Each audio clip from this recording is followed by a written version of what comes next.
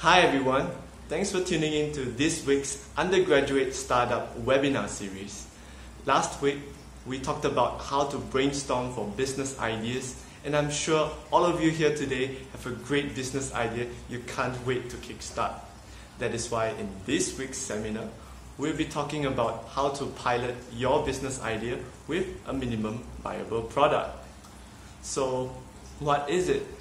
A minimum viable product, or MVP, is a prototype of a business idea that has the minimum amount of features required to launch it to gather initial feedback. That's quite a complex sentence with a lot of information, so let's break it down. We want to build a product with minimum amount of features. That means we are only going to build the key features or functions that serve the main need of the customers.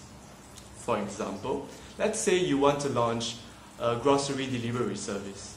Instead of serving the full range of groceries, you can choose to only serve fresh fruits and vegetables if you feel that these are the products that customers value or want the most.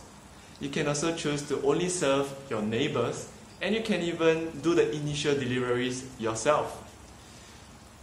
At this point, you might be wondering, why not launch the full service immediately?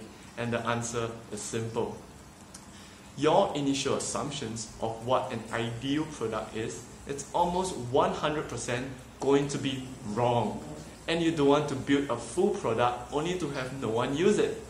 To minimize this risk, we will use minimum time and effort to build a good enough product, roll it out to market, get initial feedback, use those feedback from customers to improve on your product, and only then you can serve the real needs of customers.